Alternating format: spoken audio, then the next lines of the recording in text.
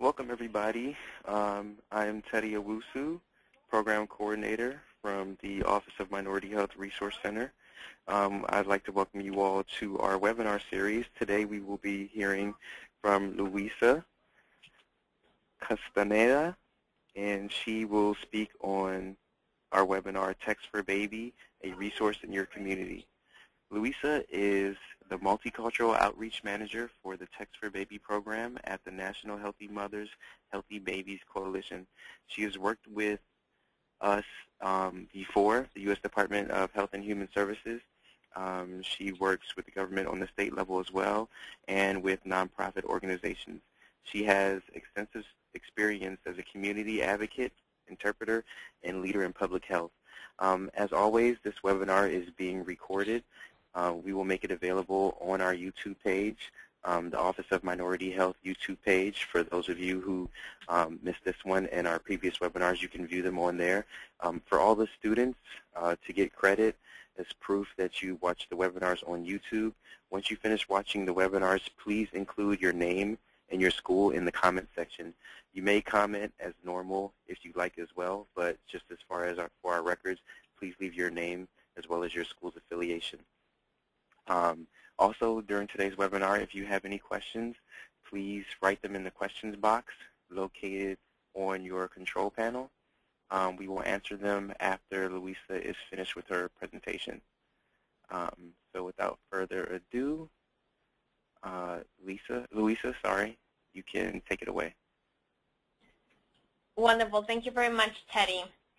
And welcome everyone to the webinar. Thank you for taking the time to join us today. I know you guys are probably enjoying your break. Some of you are still wrapping up, trying to go home. So we'll make this as painless as possible. Hopefully we'll share information with you today regarding the service so that you'll be excited to come back next semester to your school and communities and to share information about what we do and how we engage moms. So for those of you who may not have heard of Text4Baby at all, we are a mobile health initiative that was launched in February 2010. So far, we have been able to reach over 100,000 individuals. And what we do is that through text messages, moms receive information, support, appointment reminders, etc., to support a mom during the time of pregnancy and the first year of the baby's life.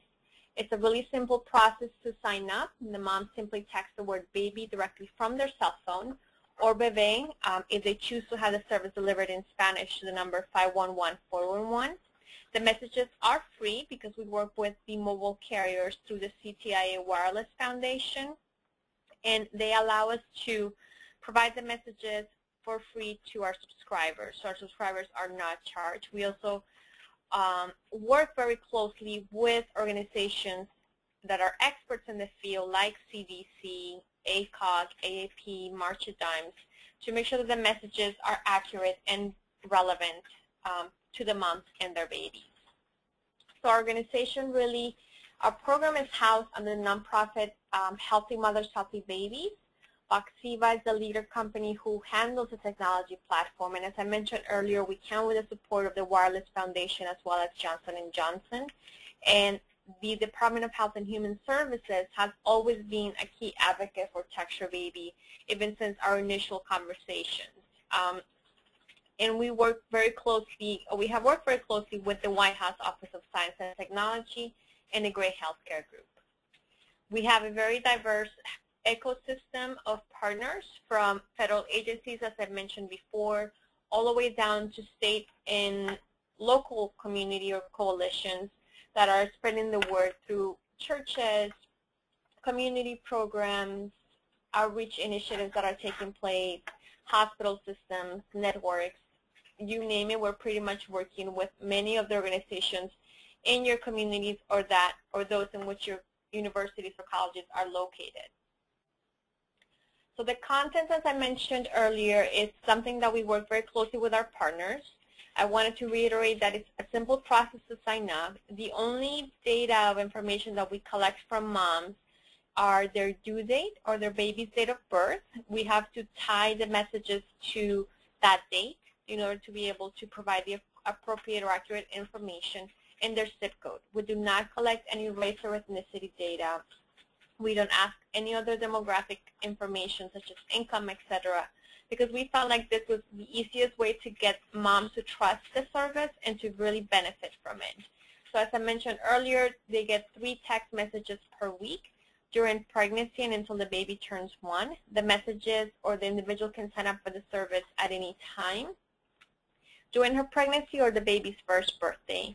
I always like to make a parenthesis here to say that individuals who are not in fact mothers or have little ones or in pregnancy can actually sign up for the service. And I say this because a lot of times our nurses out in the field or community leaders want to find out what exactly we're sharing with moms.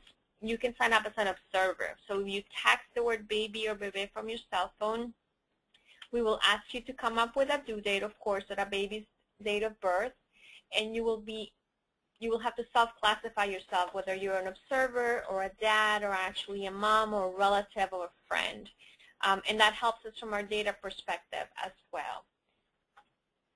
So here are the mobile carriers that have agreed to promote the service for free, and we like to show this live because in a lot of instances, say individuals would ask us, I have Intelos or Cricket doesn't work, and so we like to use this to show that is an array of companies, not just the larger ones, who provide the service for free. Here's a list of what our messages address. So here's an example where we have evolved the messages. Originally, they were very short messages with information, perhaps a phone number, and over time they've evolved into including links like this one that has access to a mobile page. And these are pages that we've developed in partnership with organizations or other colleagues in the field to provide additional information. So it's a very handy resource for moms. I always like to tell folks, when we think about what does a woman leave the house with all the time, it's typically her purse, her keys, and her cell phone. Those are the 3 things we as women do not leave without, and if we do, we really contemplate on going back on getting our cell phones.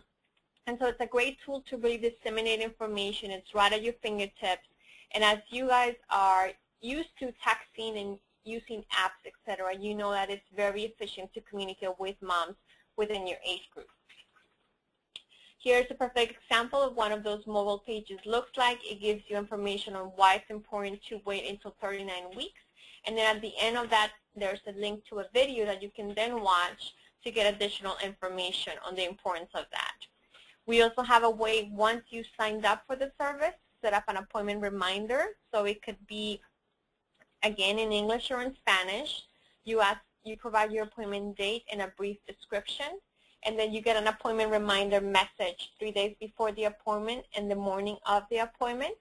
And this has worked really well for our partners out in the field. They really want to get moms to have a reminder of their appointment that they set up for 2 months down the road or 3 months down the road.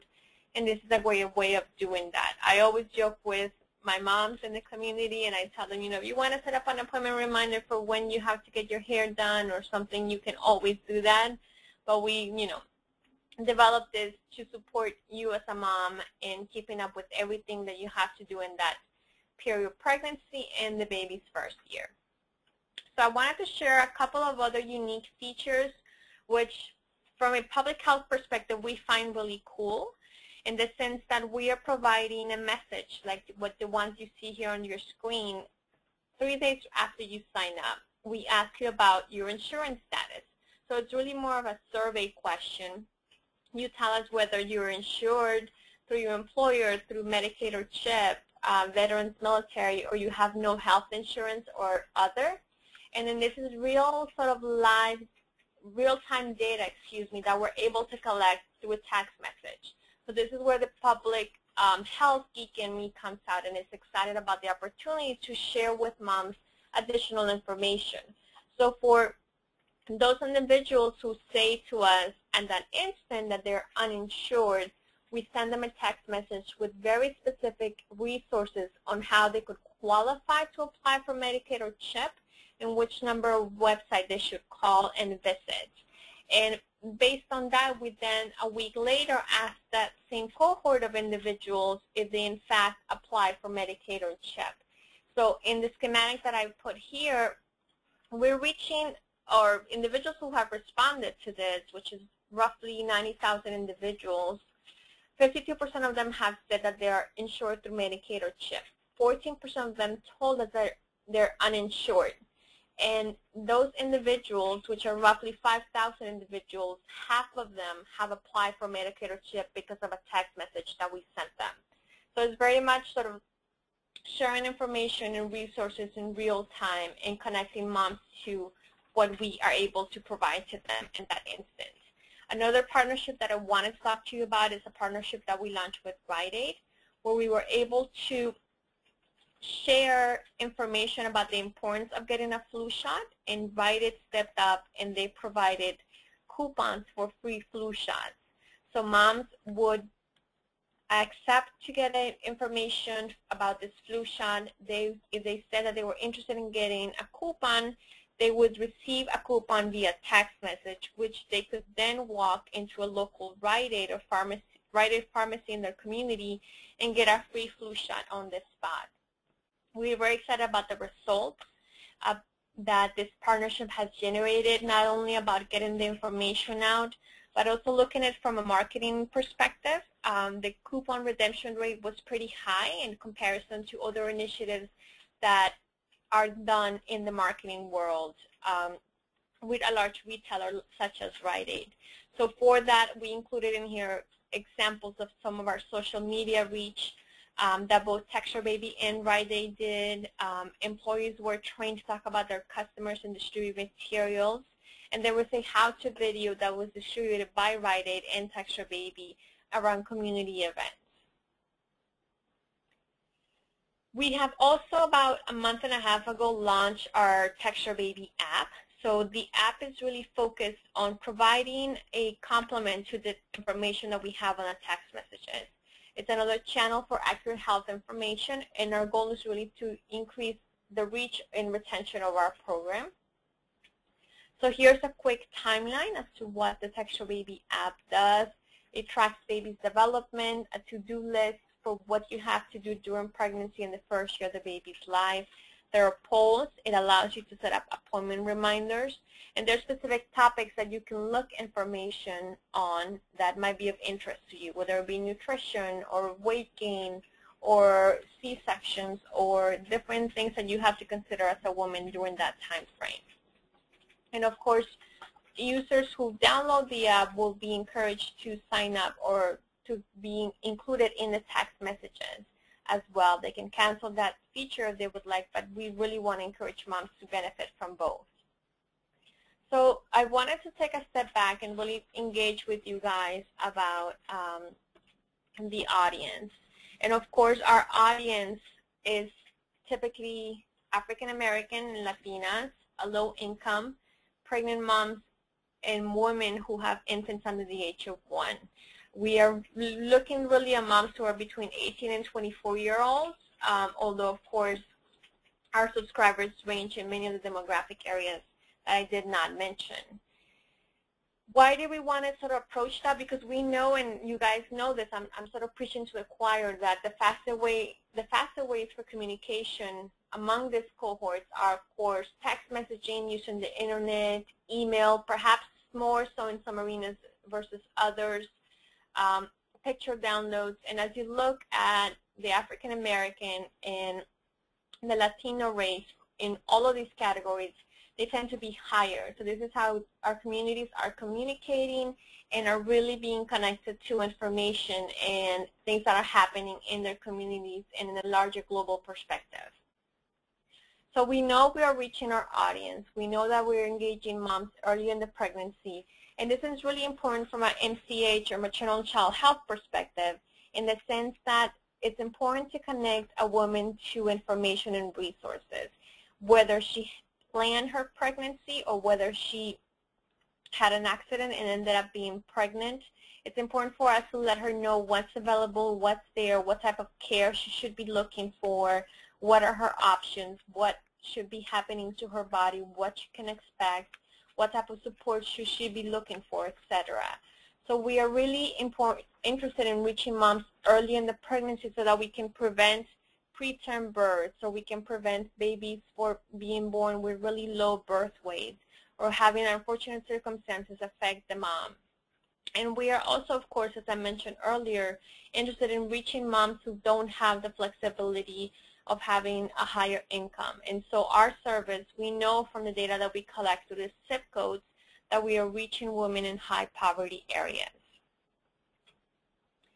We also know from a range of national evaluations and surveys that Text4Baby is making an impact in both health knowledge and preparedness. We know that moms have told us or have implicitly provided information through evaluations that Text4Baby is making a difference for them, that it's connected them to resources, that it's facilitating a conversation with their provider or their doctor, that they're being reminded about an appointment reminder, that they're really taking control of their life and sort of feeling better prepared to be mothers. And that's a huge thing for us to say through a text message we are connecting moms to information and resources. So here are some of those other details that I wanted to share with you. And then we have, of course, many testimonials as to how we are impacting moms at the local community. And that's what we call our Team Text4Baby, and I'll talk a little bit more about that in a minute. So I know you're very interested in learning how Text4Baby is promoted through social media and some of our successes there. So we have a very robust website. Our team here does a great job in keeping the website very user-friendly, making it very appealing to moms. We have expert testimonial, as I showed you earlier, and as you see on the right-hand side of the screen, we have Feature Mom, which it goes up every week or every other month. We change the stories that are there, and moms provide information and anecdotal things that we can share with other moms about their experience with the service. So we have multiple ways to really get our users or subscribers involved. We not only share their stories, pictures, and videos, we also encourage them to refer in a friend and to join Team Text4Baby. And Team Text4Baby is really a community effort that was developed by our marketing and outreach team here, marketing and communications team, in order to bring about the voice of moms who have benefited from the service, or grandmothers or aunties, and really encourage them to promote Text4Baby within their networks and to learn from each other and share experiences, and for us to foster and create a community to really bring about better testimonials out into our existing partner base. We have a large Facebook presence, more than 40,000 followers, and we've learned a lot. We have a lot of lessons learned from the Facebook outreach that we've done.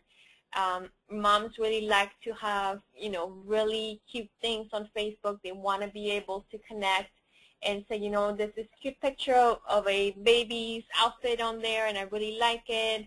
So we share baby milestones, news, tips, etc. We try to make it not so specific on the service and sort of very directive to this is a resource that you can use. It's more we like to make it fun and social. And then we also use it as a vehicle for feedback, and we have used it as a survey on new communications. So we put a little question there and we say, are you interested in doing the following? And if so, what can we do? And it's a great way for us to get real-time feedback from our moms. So these are some of the things that we've learned. We know that health information and advice trumps games and celebrity news as a key priority for moms. So in other words, information on how to keep a baby healthy is more important. Moms like to share with other moms about their baby, and as a mom, I like to do that as well. So that's definitely something that resonates with, I think, all of the moms who may be listening, or that you know in your family and networks. And moms definitely seek advice from other moms online.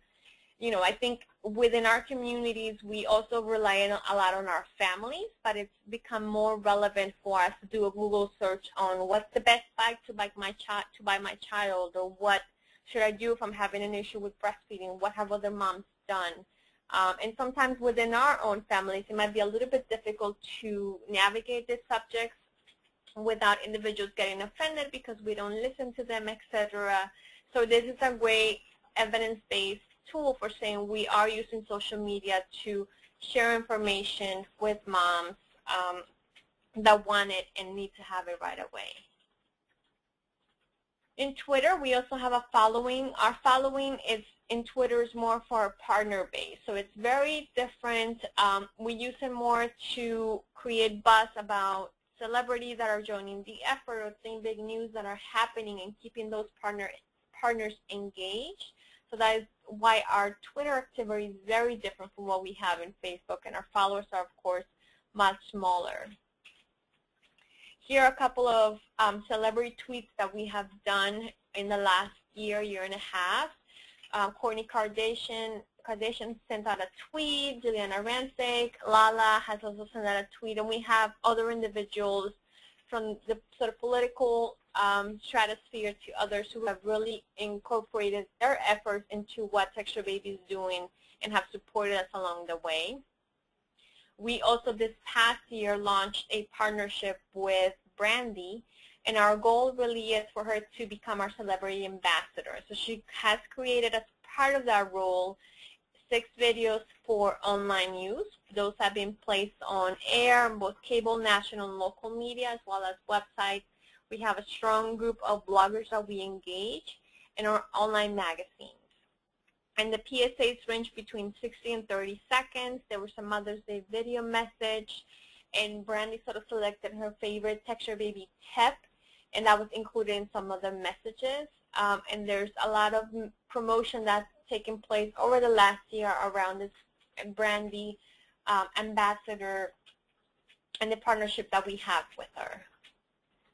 So to promote, as I mentioned to you, in a couple of instances, Text4Baby is targeting moms during pregnancy, also moms who have a baby under age 1. We do send free text messages that are timed to the due date or the baby's date of birth. And it's really simple to sign up. You simply, or the individual simply text the word baby to 511-411 or BEBE in Spanish. And then they start receiving 3 text messages that are free during pregnancy and until the baby's birthday. I do want to mention rather that anyone can stop the service at any time. They simply text the word stop, very much like any other texting program. The individuals, again, should not be charged, but if they are in fact sometimes charged, we encourage them to contact their provider, their company, and find out why they're being charged. Sometimes there are technical errors or human errors that take place. So that's something that comes up from time to time, and we do encourage our moms to contact their provider if that is the case. And we wanted to make it easy for you to think about as community educators, peer-to-peer educators, to think about how you can spread the word out. I know that you are very busy between school and perhaps an additional roles and responsibilities that you have through school and outside of school. So we wanted to take this opportunity to share with you how you can get the word out. Hopefully you can encourage other organizations within your campus and your communities to share about Text4Baby. We would be more than happy to connect you to individuals within our team who are working perhaps in your state or in your communities to give you resources that you could use for those trainings to facilitate conversations, webinars, and materials for free. But we, of course, always want to incentivize you to train community leaders or just engage them in a conversation. It's been quite challenging for us to engage the faith-based community and youth-based and civic organizations just because there are many around the country and many that we are not sort of privy to. And as young leaders and advocates within your own communities, we would love to sort of work with you to make that happen. There are materials that you can share with them, even if it's going to a small breakfast. We can provide you materials, a poster, a flyer for you to share, and to train them to be Text4Baby advocates in the community. Because we recognize that many voices would really make an impactful effort to promote Text4Baby. And definitely for you to utilize social media within your different platforms to distribute information around Text4Baby in whatever organizations you happen to be partner of, or in personal ways that you can incorporate Text4Baby promotion. And of course, to share information with family and friends, and to provide this information to individuals so that they can try it out and you can hear from them firsthand how the service is benefiting them. And of course, if there's feedback that they would like to provide to us, you can direct them to our website and have them do so. What I'm showing here on the right-hand side of the screen is a web enrollment button, which we have on our website. And you guys can also take that code. It's a very simple code that you copy and paste, very much like you do a YouTube video. And you can embed that in any of your posts on social media, on blogs, etc. So I would encourage you to do that if feasible.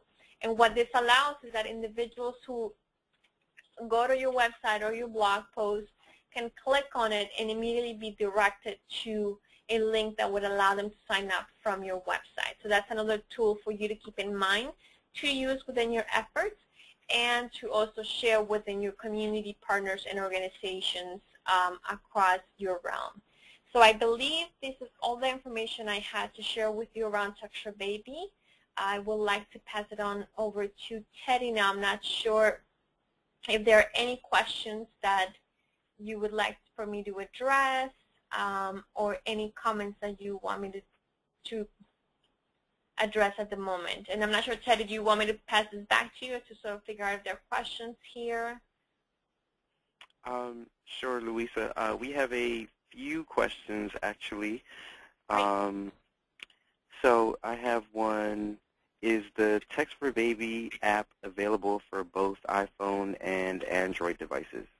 It is, yes. You can go both to the iTunes and Google Play stores and download those. Okay, cool. All right. Another question we have is about Facebook. Do you have any tips? I guess you addressed this, but you can go over them again. But do you have any tips as to how Text4Baby makes Facebook more engaging and more fun, something maybe the PPEs can use? Yeah, of course. And, you know, I'm not the expert on this, but this is just what I remember that our marketing director has shared with us in the past. I believe that Facebook originally, which is used to take a lot of content that was sort of like, oh, there's an event happening, or this is, you know, a text message that we send out, which was a little bit repetitive. What we realized is that we definitely need to have someone and resources dedicated to that, because social media, even though it might be fun and games for us, it requires a lot of work to plan and to really think about the strategy. So some of the things that they did is that they, in fact, surveyed moms about what they wanted to find out through Facebook, how they are using Facebook. And as I showed earlier in some of the survey data that we have, moms really want to find information that's applicable to their health and that of their babies. They want to know about Kim Kardashian, they want to know about, you know, Beyonce's baby, etc. But they really want to know, you know, why is my baby doing this? So we try to incorporate some of the funny stuff and cute stuff, like showing, as I said, if you visit our website, you'll see we have like little baby outfits, or, you know, little cute things that are posted on our website and our team creates. But we really try to incorporate a lot of, you know, this is what can happen if you're not getting your flu shot, and, you know, to show a direct resource that moms can click and visit as they're scrolling to their Facebook page.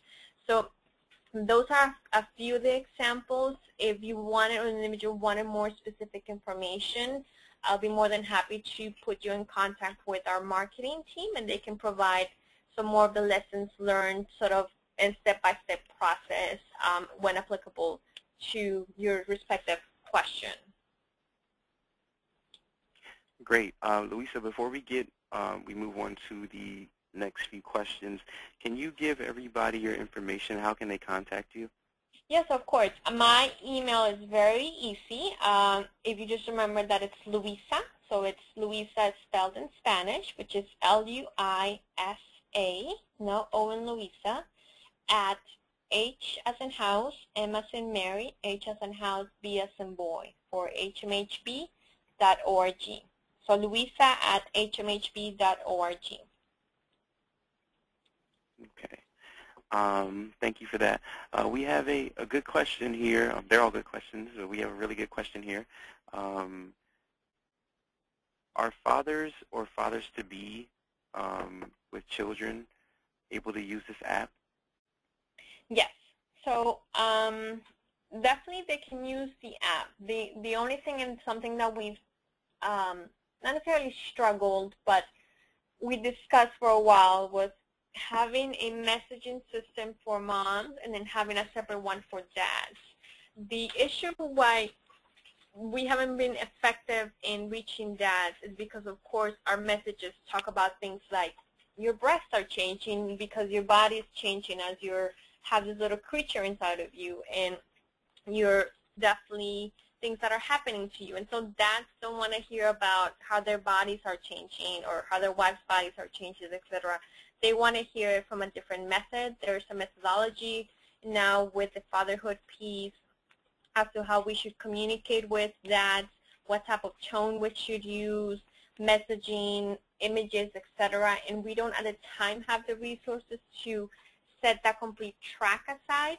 But we do know of dads who use the service because they want to keep up with what should be happening during the pregnancy, what should I expect as a father.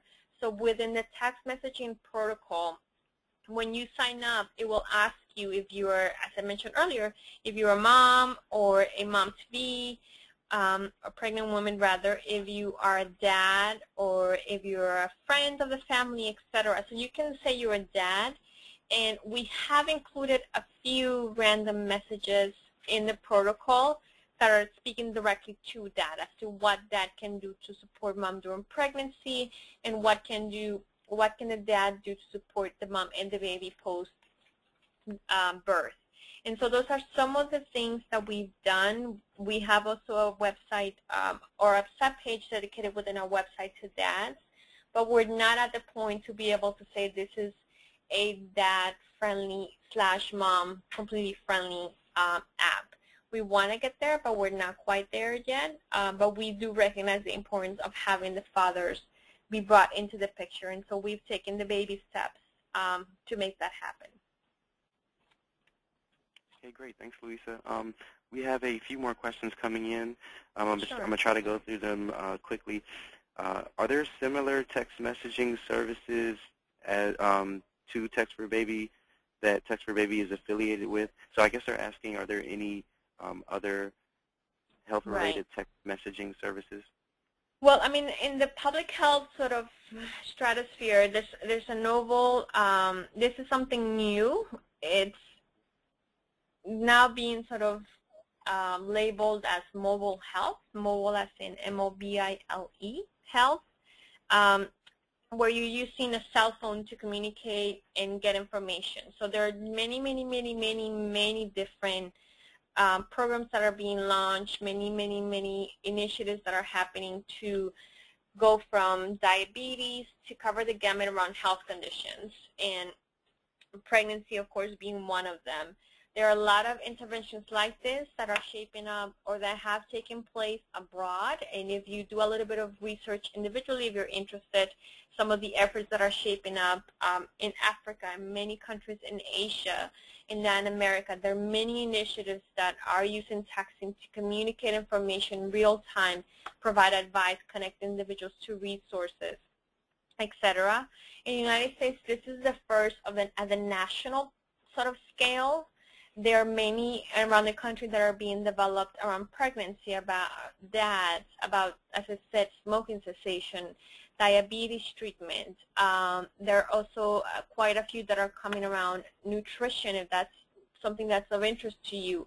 There's also a few that are being developed around text messaging for early learning initiatives for little ones between 0 to 3 or 0 to 5. And so there are a lot of things that are happening, and this is why we're so excited to be in the field. We are unique in the sense that we're the first national sort of scalable initiative, but there are many that are shaping up, and it's a promising field. So I would definitely encourage you guys to do a little bit more research about mobile health in general. Thanks. So we have a family nurse practitioner going into pediatrics, and she was wondering how she can use this for her patients. Yes, of course. So I would definitely recommend you to speak to your supervisors within your, I'm not sure if you're going into a private practice or a hospital base, so definitely speak to your colleagues about how you can promote and bring the service. There, as I mentioned, a team of us who work on the implementation of Text4Baby at the state and local level. And we'll be more than happy to, I would be more than happy to connect you to those individuals or the appropriate individual within your state.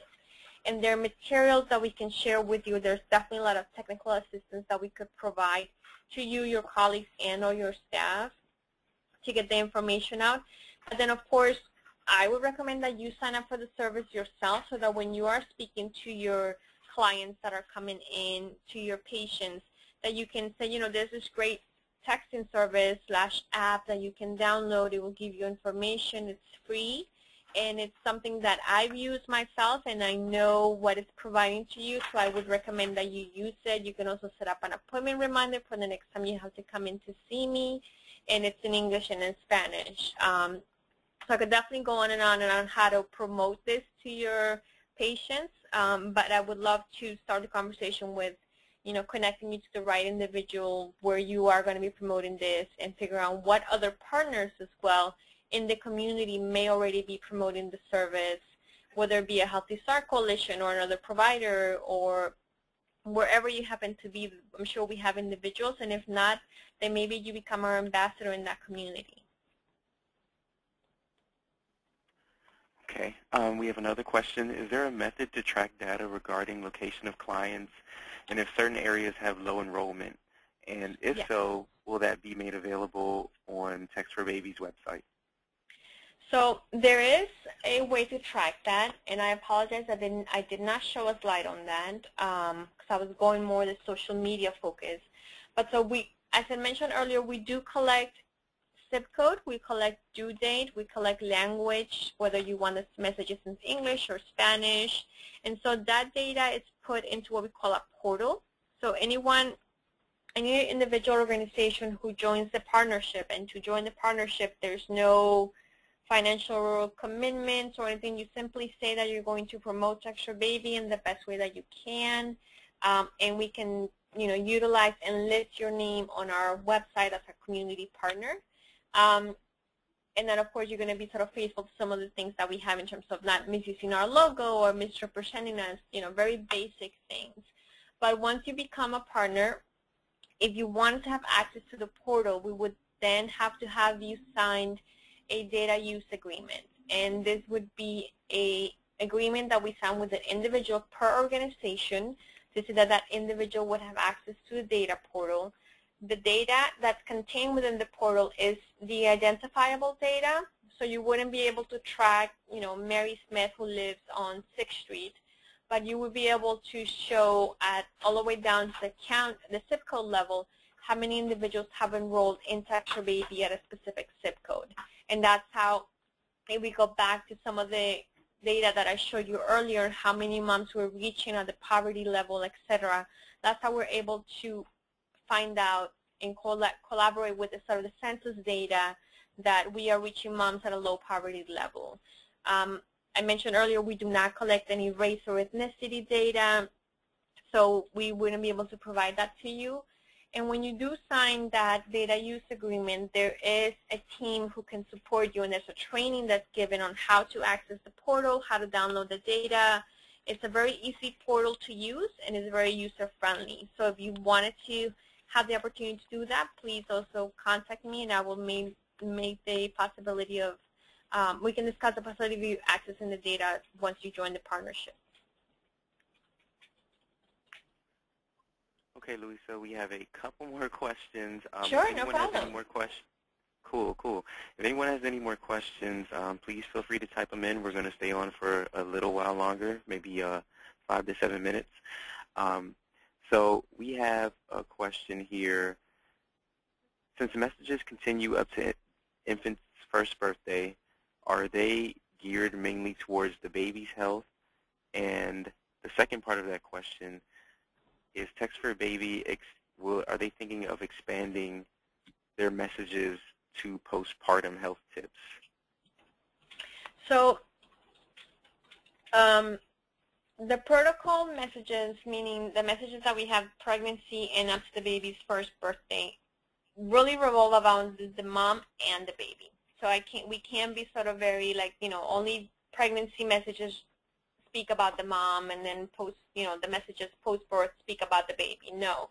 We are very cognizant that both need support, and so during pregnancy, there are messages that, of course, refer to the baby, as in the baby right now, his eyes are developing, or his voice cords are developing. He should start kicking by now. He should start moving, and I'm saying he is generic.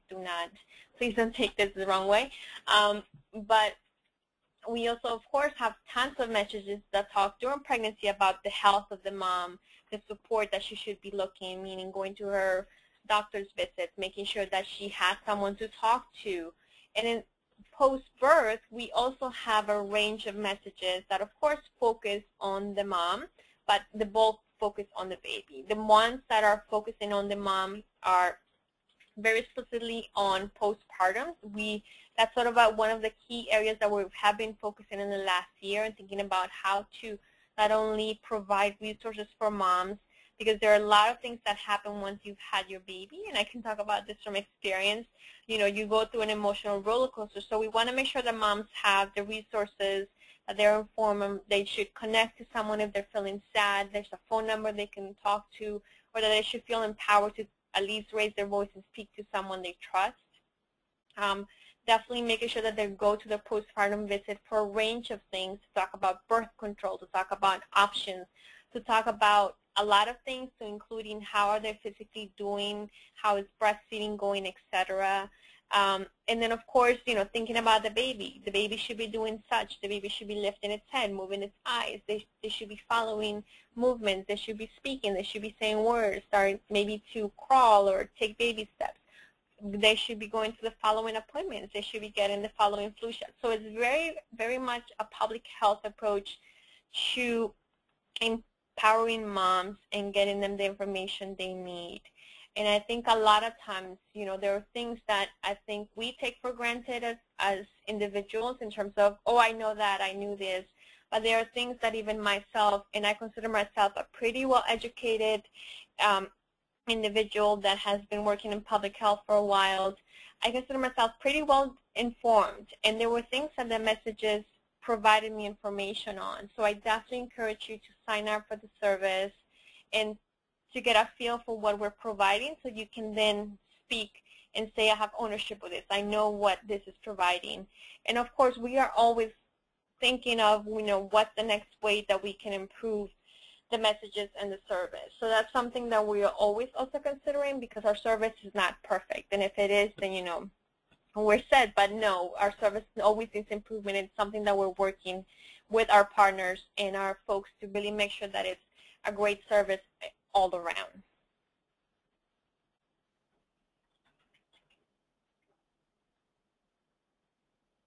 Hello?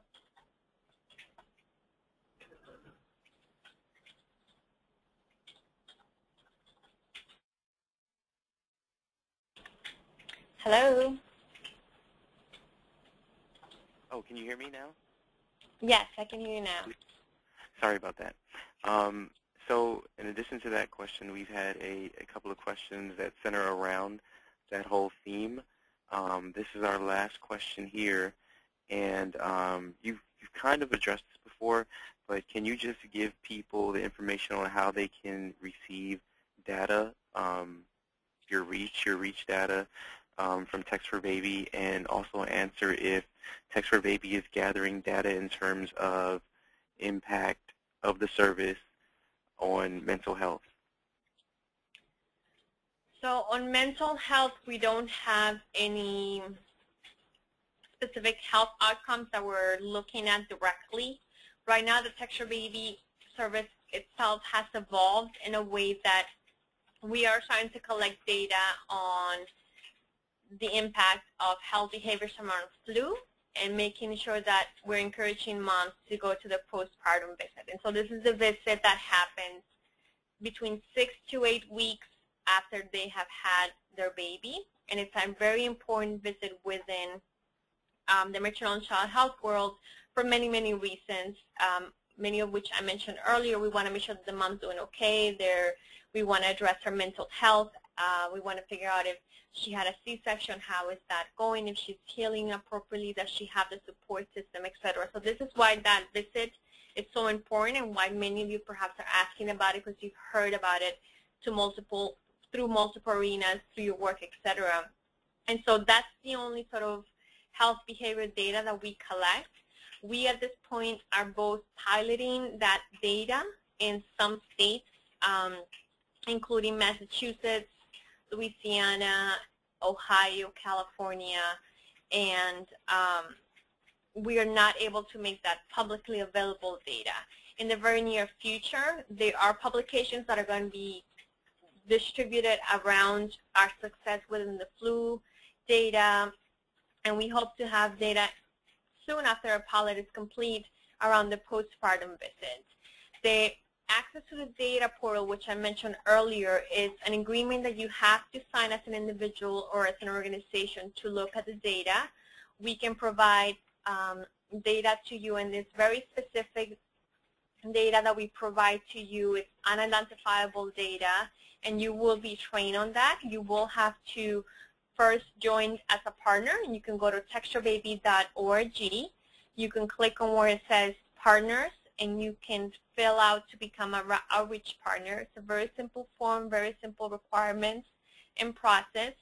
And once you do that, you will be invited to connect to one of our team members, and that individual can then share with you the data use agreement for you to have access to the portal. You will be trained, and you'll be receiving credentials on the to access the portal. But we don't have sort of the health data that you maybe were referencing, or I understood was being referenced in the question, that is publicly available at the moment. But our partners do use the data that we provide through the data portal in a way to say this is our reach in the community and perhaps the lack of reach in the community, and this is where the zip codes or counties that we should be really targeting. And that's a great way that I know our partners do that. And if Teddy, is it okay for me to show one more slide while you're going through logistics, or? Sure. Let me go ahead and I just want to. you. Thank you. I just want to, and I apologize, I'm going to show you guys my screen for a few minutes. While I look for that slide, I pretty much wanted to just share with you like some of the examples of how that data is being asked, and some of you have very specific questions, and I want to leave you wanting more in a sense. So here's an example of a similar presentation that I did last week, and I was able to pull data for Florida. So if some of you are in the state of Florida, here's some of that data. I'm able to show how many individuals have enrolled in a county, and partners really want to see this. They want to see how many individuals have enrolled. I'm able to show in also that Medicaid module that I showed you earlier, how many individuals in Miami are answering that Medicaid question. And so these are some of the things that our partners, there's some limitations as to the data that we can share, and these are some of the things that our partners are able to do. They're able to take our data and really, here's the same data for Broward County, which is right next to Miami. So partners are able to then figure out how many months are we reaching, what is our population that is being reached, what do they look like to the Medicaid module data. what counties or zip codes should we be working on reaching. And this is how partners really use the data. And the other great thing is I mentioned is that it's real time. So the portal is being updated. So right now it's almost 3 o'clock. So we pretty much have data up to today at 1 in the afternoon or something, something crazy to me, which seems like something crazy that you have data from very much real time. And this is why I love the work that I do, and I love the initiative, and I hope you guys will continue to think about questions and contact me about how you can integrate this within your initiatives professionally and at school and community-wide.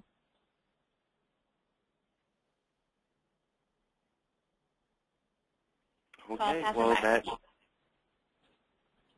great. That is it for the questions. We'd like to thank you very much, Louisa, for joining us. Thank you for your time, and thank you everyone who held on and those who asked questions. I hope this information Louisa provided was valuable, and again, thanks everybody for joining. Thank you.